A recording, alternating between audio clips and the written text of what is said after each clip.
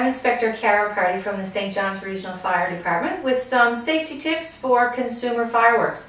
Consumer fireworks are explosive devices and they need to be treated with proper care and they need to be used safely.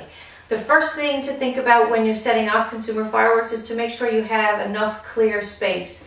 Aerial devices such as Roman candles, they need a minimum clear area of 30 meters by 30 meters. Other ground-based fireworks need 20 meters by 20 meters. Also make sure you check the wind direction and the speed when you're setting them off. You don't want the winds to be blowing towards a house where the fireworks could potentially land. And you also need to make sure that you have a water source nearby. Should anything happen and a fire starts, you can extinguish it.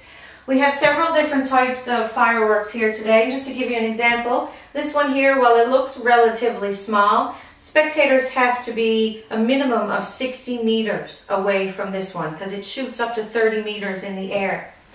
And then we have this one here, which looks a little bigger, but spectators only have to be 6 meters away from this one.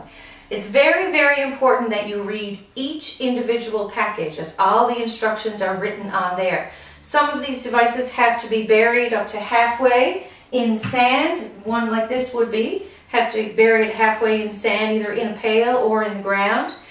Some they need to lay flat on the ground on a stable surface. If some of the fireworks don't fire, then you need to place them in a bucket of water and let them sit for at least 30 minutes before you dispose of them, because they're called duds and they could potentially misfire if you try to light them again.